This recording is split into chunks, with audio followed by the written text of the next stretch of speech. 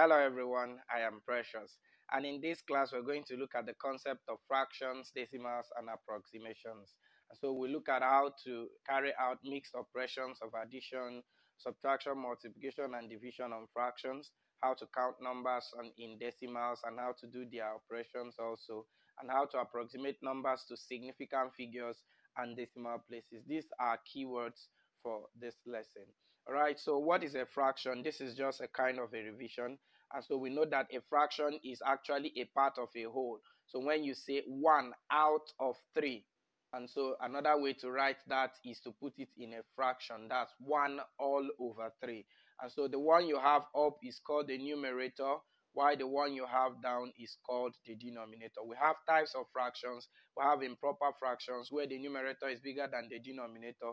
You have a proper fraction, the opposite. You have a mixed number where you have a whole number part and a fractional part and all of that. Okay, so basically we are going to be looking at the operations, involved in a fraction. So how do we do addition, subtraction, multiplication, and division? And so here we have a combination of addition and subtraction. It says we should simplify this. All right, so we begin by first of all turning this into improper fractions. You recall that it is improper fractions that lead to mixed numbers. Okay, so what do? You use the denominator to multiply the whole number, then add your numerator, and whatever you get, you divide it by the denominator, and that gives you the improper fraction. So 4 times 5 is 20 plus 3 is 23 over 4.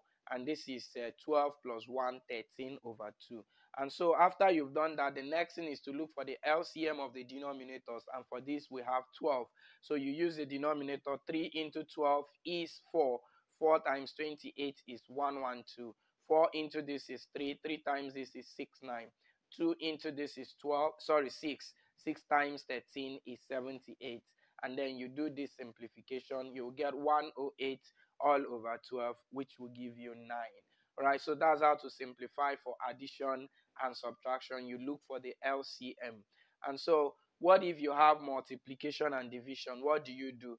Basically, first of all, change the mixed numbers to improper fractions, and here will lead us to 9 over 4. This will lead us to 7 over 2, and here will lead us to 35 all over 8. And whenever you have a division, it's always advised to change it to multiplication. And when you do that, the next fraction following it, they invert. It turns to its reciprocal. Reciprocal means denominator becomes the numerator, and the numerator becomes the denominator, and that's why we have this. And then after that, you try to simplify. Of course, you can see here that 2 can divide here to give us 4, and this 4 can divide this 4, and so we have 1 here. And then under here, 7 can go away here. 7 here is 5, and so that's how finally, if you multiply all here, you get 9, and then this place will give you 5, and that will give us one whole number, 4 all over 5. All right, so the next example here also mixed operations. This one contains subtraction, division, and addition, and then you have brackets. So you recall that what guides everything we do here. So we have what we call board mass. So that means bracket comes first of division, multiplication, addition, and then subtraction. Okay, so whichever one, if you have a mixture of all of them, so you have to take it according to this order. All right, so here we have brackets, 2 brackets. So first of all, simplify what we have in the bracket.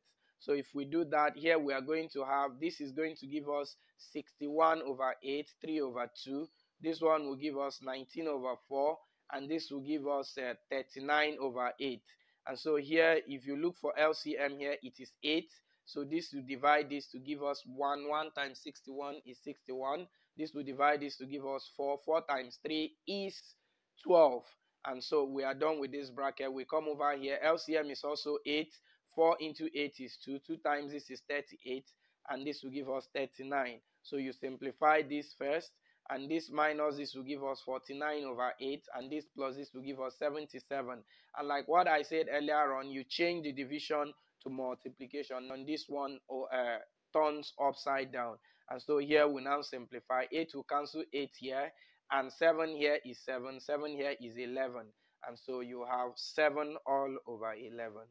Now we have another example here, also a mixture of addition, multiplication, and subtraction.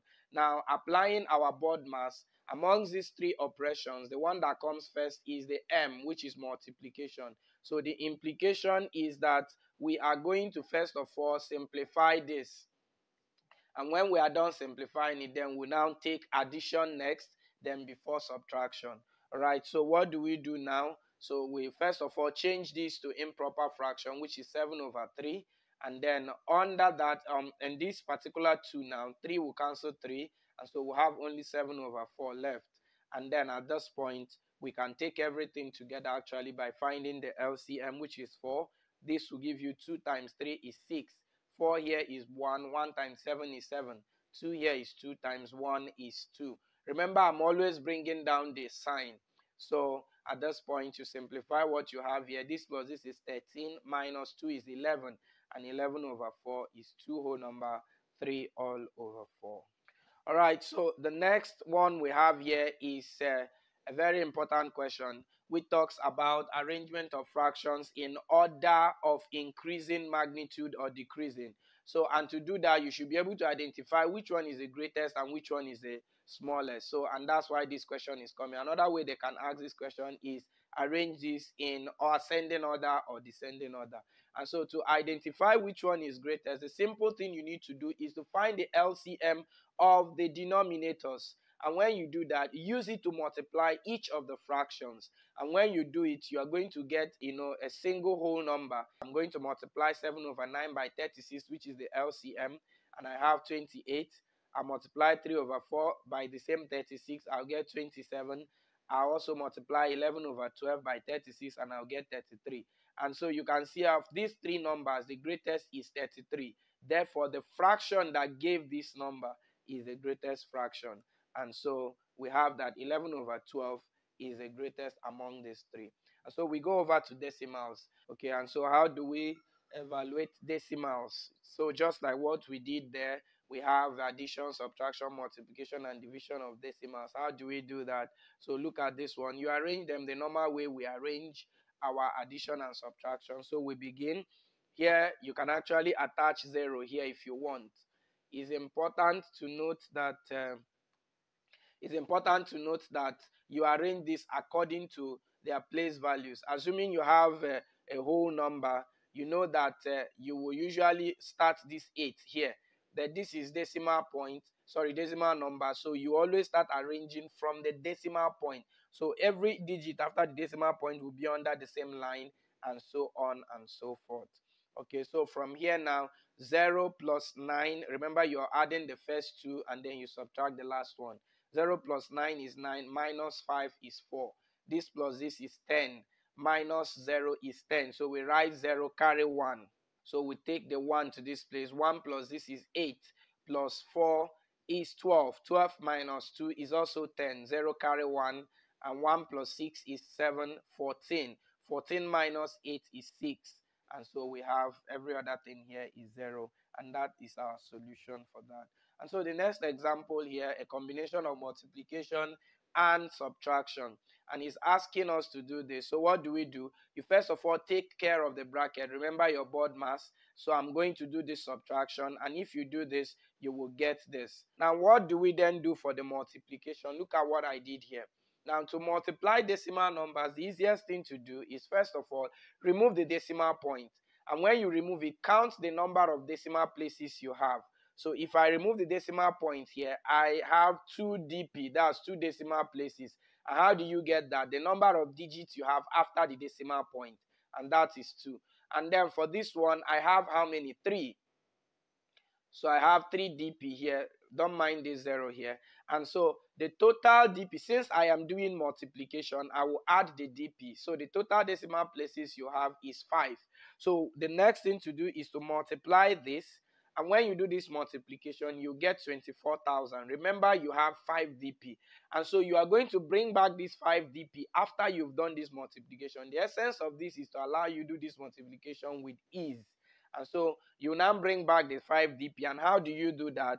You will start from the front of the last digit and move the number of 5 DP you have backwards. So since I have 5 DP, I'm going to move 5 times.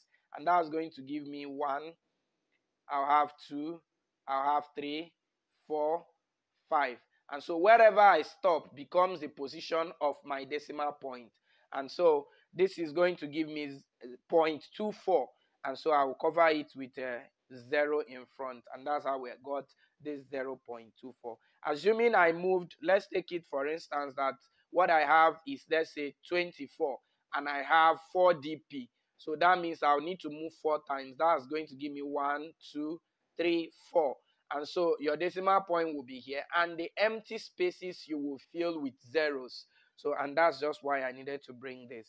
And so the next example says we should evaluate this. This one is division now. So all I need to do is also use that approach of DP. So I'll first of all, is a combination of multiplication and division. So I'll first of all change this to whole numbers. And so I have 2 dp here. I have 1 dp. If you add the 2, I'll get 3. And then in the denominator, I have 3 dp. And that's this. So now for division, you are going to subtract. So I will do 3 dp minus 3 dp. That will give me 0. So that means when I divide, I multiply and divide, I am not going to move anywhere because I already have 0 dp. And so this is going to give me 135. Assuming I had maybe 5 dp here, if I say 5 minus 3, that will give me 2. That means after getting this answer, I will move 1, 2 places. And so my answer would have been 1.35. But because I have 0 dp, there won't be any movement. And this is my solution. And so finally, we look at approximation. How do you approximate? And you know approximation comes in 2 basic ways that we wanted to look at, that significant figures and decimal places. But now you can also talk about nearest 10, nearest 100, and all of that. So let's look at that. So to approximate in decimal places, all you need to do is identify the decimal place where you want to get to, and then approximate using the next digit to get your solution. So these are the examples we have, and we want to look at solution. And so this one says we should approximate this to 2 decimal places. And so the second decimal place here is 4. And so I'm going to make use of the next digit, which is 1, to do the approximation. So what am I going to do? I'll ask myself, is 1 now up to 5? If it's up to 5, I'll round it up to 1 and then add it to this next digit. But since it's not up to 5, I am going to round it down, and that means it will become 0. So I'm going to add 0 here. And so my solution here is 33.04.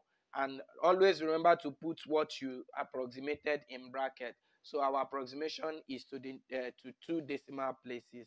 And then the next one to 4 decimal places. So I'll count 1, 2, 3, 4.